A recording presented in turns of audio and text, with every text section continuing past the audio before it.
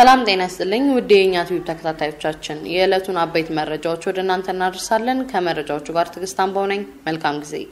ናዝራዊት አበራ በቻይና እጽ በማዘዋወር ተጠርጥራ በቁጥጥር ስር መዋሏ ከተሰማ 4 ወራቶች ተቆጥረዋል አንድ ሰው እጽ ሲያዘዋወር ከተገኘ የሞት ፍርድ እንደሚበየንበት የሚያዘው የቻይና ህግ በናዝራዊት ላይም ተግባራዊ ይሆናል በሚል ቤተሰቦቿ በቅርብ ዘመዶቿ እንዲሁም በመላው ኢትዮጵያ ስጋት ተፈጥሮ ቆይቷል እጹን ይዛ ተገኝታለች የተባለችው ናዝራዊት በጓንጆ እስር ቤት የምትገኝ ሲሆን ይህንን አደንዛዥ ለናዝራዊት አበራ ሰጣታለች የተባለችው ጓደኛዋ አብሮ አደጓ ስምረት ካሳይም አዲስ አበባ በፖሊስ ቁጥጥር ስር ውላ ጉዳዩ በፍርድ ቤት ተይዟል የተጠርጣሪዋ ስምረት ካሳይ ቤተሰቦች እንደገለጹት ስምረትና ናዝራዊት ጓደኛ ማቾች ነበሩ ከሁለተኛ ደረጃ ትምህርት ቤት ጀምሮ አብረው ተምረዋል የህትማማችነት ያክል የጠነከረ ጓደኝነት ነበራቸው ይላሉ አንዳቸው ካንዳቸው ቤት እየሄዱም አብረው ጊዜ ያሳልፉ ነበር በጣም ነበር የሚዋደዱት የሚሉት አክስቷ ሰብለ ወንጌል ከፍ ያለው ናቸው ወይዘሮ ሰብለ ወንጌል እንደሚሉት ስምረት ጫማና ልብስ ከቻይና ያመጣች ትሸጣለች ናዝራዊትም ከቻይና ልብስ ማምጣት ፈልጋለሁ እያለች ትነግራት ስለነበረ አብረው ለመሄድ እንደወሰኑ ይናገራሉ ቻይና ለመሄድ አብረው ነበር ትኬት የቆረጡት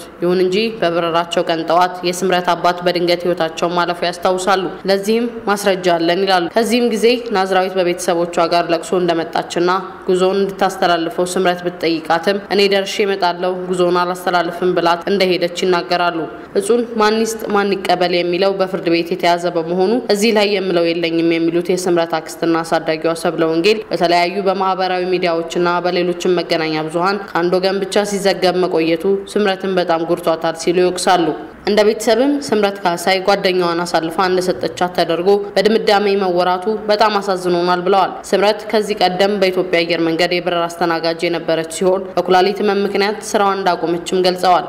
ከጉዞ በኋላ ናዝራዊት በቻይና በዝውውር መያዟ ይሰማል ያኔ የናዝራዊት ቤተሰቦች ወደ ቤታቸው እንደመጡ የስምረት ታናሽ እህት ዶክተር ማርነት ካሳይ ትናገራለች ናዝራዊት ከሄደች ድምጿ አልተሰማም ምን እንደሆነች አናውቅም ነገር ግን ቻይና አየር ማረፊያ ስትደርስ በቁጥጥር ስር ውላለች ሲሉ የናዝራዊት ቤተሰቦች እንደገለጹላቸው ታስታውሳለች እርሷ እንደምትለው እነርሱም ለጉዳዩ እንግዳ ነበሩ ምን ይዛ ነው ብለን ጠይቀናቸዋል ትላለች እነርሱም ምንም የሚያውቁት ነገር እንደሌለ ምላሽ ይሰጧቸው ሲሆን በወቅቱ ስምረት ቤት ውስጥ አልነበረችም እኔና እናቴ ነበርን ለስምረት የነገርናት በጣም ደነገጠች ምን እንደተፈጠረ ማወቅ አልቻለችም ከዚያም የናዝራዊትን ወንድም ለማነጋገር ሞከረች ይሁን እንጂ መልሰው እነሱም እሷን ነበር ሲጠይቋት የነበረው የምትለው ዶክተር ማርነት በተደጋጋሚ ስልክ እየደወሉ ምንድነው ያደረግሻት የት ነው ያደረሻት እያሉ ሲያናግሯት ነበር ትላለች የስምረት አክስት ወይዘሮ ሰብለ ወንጌል በበኩላቸው በዚህ ጊዜ ስምረት ለናዝራዊት ሲደረግ የነበረውን የፊርማ ማሰባሰቢያ ዘመቻ እንደተቀላቀለችና ሌሎች ሰዎችንም ስታነሳሳ ነበር ይላሉ ከታላቅ እህቷም ጋር ተገናኝተው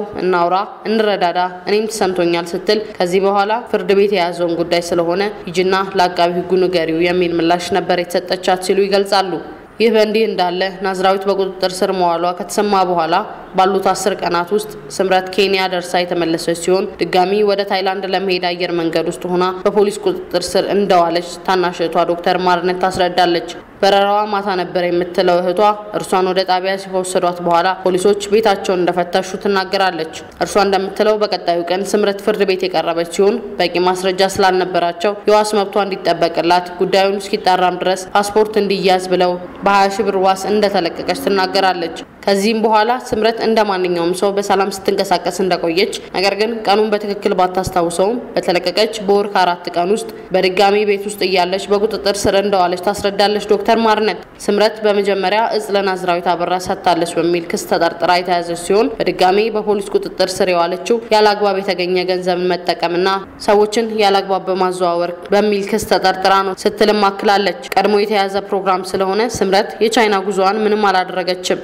ለምን ታይላንድ ሄደች ያላቸው የስምረት አክስት ሰብለ ወንጌል በበኩላቸው ከጮኛዋ ጋር ነበር ወደ ታይላንድ ልትሄድ የነበረው ነገር ግን ፕሮግራም ነበራቸው ሰርፕራይዝ ሊያደርጋት ነበር ለነነግርሽ የማንፈልገው ግላዊ ጉዳይ ነበራቸው ሲሉ ምላሽ ሰጥተዋል እጮኛዋም አብሮ በቁጥጥር ስር የዋለ ሲሆን ከዚህ ጉዳይ ጋር በተያያዘ እንደሆነ የስምረት ትናገራለች ይሁን እንጂ ጉዳዩን ህግ ስለያዘው የሚነግሩን ዝርዝር መረጃ የለም ብላናለች ስምረት በሶስተኛ ፖሊስ ጣቢያ በእስር ላይ የምትገኝ ሲሆን የፍርድ ቤት ሂደቱን እየተከታተሉ እንደሆነም ገልጸውልናል ታናሽ እህቷ ዶክተር ማርነት መጀመሪያ በቁጥጥር ስር ውላ በዋስ ከወጣች በኋላ ሚዲያ ላይ የሚናፈሰውን ስናይ እንደ ቤተሰብ የቤተሰብሽን ክብርና ያዋረድሽው ብለን ገለልተኛ አደረግናት ትላለች የሆነውን ስታስታውስ ሚዲያ ላይ እንድትወጣና እንድትናገር የከፋፋትን ቢሆን እህቴ ናት የእርሷ ጉዳት የኔም ጉዳት ነው እኔ ሚዲያ ላይ ከወጣው ፊርማ ማሰባሰቡ ዘመቻ ሊገታው ይችላል በማለት ሚዲያ እንደሸሸች ተናገራለች እኔ ተጎድቼ እርሷ ነጻ ትውጣ ስትልም ነበር ነገር ግን የናዝራዊት ቤተሰቦች ለማነጋገርና ለማገዝ ብትፈልግም ፈቃደኛ እንዳልነበሩ ተናገራለች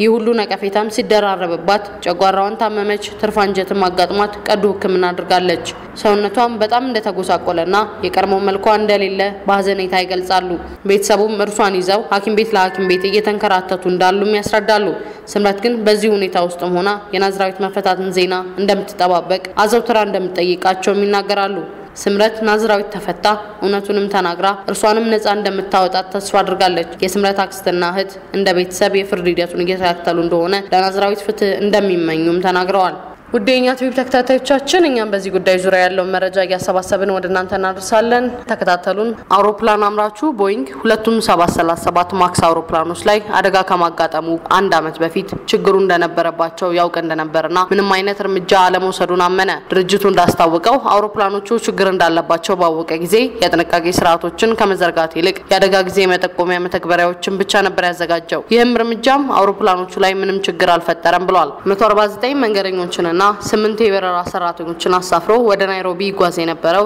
ኢቲ302 ቦይንግ 737 ማክስ 8 አውሮፕላን ከቦሌ ዓለም አቀፍ አውሮፕላን ከተነሳ ከ6 ደቂቃዎች በኋላ ከአብራሪዎች ጋር ይደረግ የነበረው ግንኙነት ተቋርጦ ቢሾፍቱ አካባቢ ላይ አውሮፕላን የመከስከስ አደጋ ማጋጠሙ የቅርብ ጊዜ ትውስታ ነው ይህንንም ተከትሎ 387 የሚሆኑ ቦይንግ ማክስ 737 አውሮፕላኖች በመላው ዓለም ጥቅም ላይ እንዳይውሉ ታግደዋል ባለፈው ጥቅምት ወር የኢንዶኔዥያ ላይን አየር መንገድ ንብረት የሆነው ተመሳሳይ አውሮፕላን ለበረራ ከተነሳ ከደቂቃዎች በኋላ በከፍተኛ ፍጥነት ቁልቁል ወደ ባህር በመከስከሱ የ189 ሰዎች ህይወት ጠፍቷል ቦይንግ ለችግሩ መፍትሄ የሚሆነውን አሰራር በመላው ዓለም ተግባራዊ ለማድረግ አስቦ የነበረ ቢሆንም አውሮፕላኖቹ ለአየር መንገዶቹ ማስረከብ እስከሚጀመርበት ሰዓት ድረስ አለማጠናቀቁንም አምነዋል አየር መንገዶቹም አውሮፕላኖቹን ከገዙ በኋላ እንደገና አዲሱን የመተግበሪያ ስርዓት እንዲገዙ ሆኗል ችግሩንም በአጭር ጊዜ ውስጥ ለመፍታት የማሻሻያ ስራ እየሰራው ነው ብሏል ቦይንግ ሁለቱም 737 አውሮፕላኖች ላይ አደጋ ከማጋጠሙ ከወራት በፊት ችግር እንዳለባቸው ባውቅም አደጋው ያጋጠማቸው በዚሁ ችግር ምክንያት ነው የሚለው ግን ገና በመርመራ የሚታወቅ ነው ብሏል የበረራ መረጃ መቅጃው ያዘው መረጃ እንዳሳየው አውሮፕላኑ የተሳሳተ ማዕዘን ጠቋሚ ግብአት ስለነበረው የደህንነት መቆጣጠሪያ ስርዓቱ ስራውን እንዲያከናውን ማድረጉ የፓይሎቶቹ ጥፋት አይደለም ይህ ደግሞ የሆነው ፓይሎቶቹ ሊያጋጥም ስለሚችል አደጋ ከቦይንግ ሊሰጣቸው የሚገባው የማሻሻያ ስርዓት አለማግኘታቸውን ያመለክታል በተሳሳተ መረጃ ኤምካስ አክቲቬት እንዳይሆን የተሻሻለ ሶፍትዌር እያዘጋጀ እንደነበርና አብራሪዎች ስልጠናና 737 ማክስን በተመለከተ የስልጠና ፕሮግራሞችን እንዳረቀቀ ገልጿል አደጋዎቹም ይህንን ከማድረጉ በፊት መከሰታቸው አሳዛኝ አጋጣሚ ቢሆንም አሁንም ቢሆን አደጋው ከዚህ በኋላ ይያዝ የታወቀ ነገር የለም ብሏል በመግለጫው የአሜሪካ የፌደራል አቪዬሽን ቁጥጥር ባለስልጣን በበኩሉ ቦይንግ ስለ ችግሩ የኢንዶኔዥያ አየር መንገድ አውሮፕላን ከተከሰከሰ አንድ ወር በኋላ ነው ያሳወቀኝ ብሏል ባለስልጣኑ ችግሩን እንደ አነስተኛ ችግር ቢመደበውም ቦይንግ ቀደም ብሎ ማሳወቁ ግን አደጋዎችን ለመከላከል ይጠቁም ነበር ብሏል